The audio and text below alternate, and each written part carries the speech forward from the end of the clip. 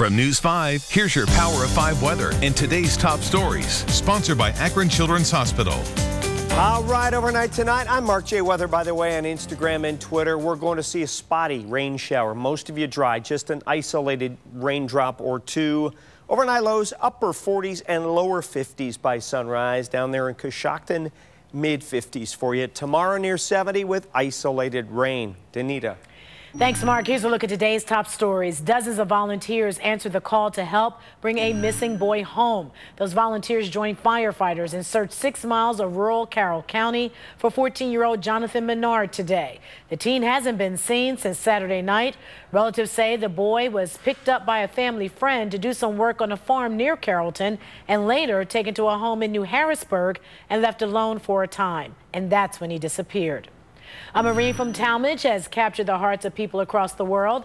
Micah Herndon pushed through the intense pain, crawling on his hands and knees after his legs locked up to cross the finish line at the Boston Marathon.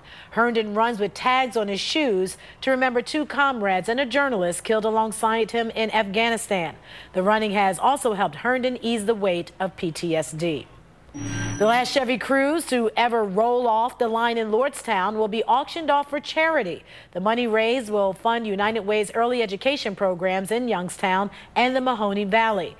The Moransky family bought the car last month, and they want it to be an important piece of history and also provide a promising future for children in the area. For the latest news and weather, go to news5cleveland.com or open the News 5 app. Sponsored by Akron Children's Hospital.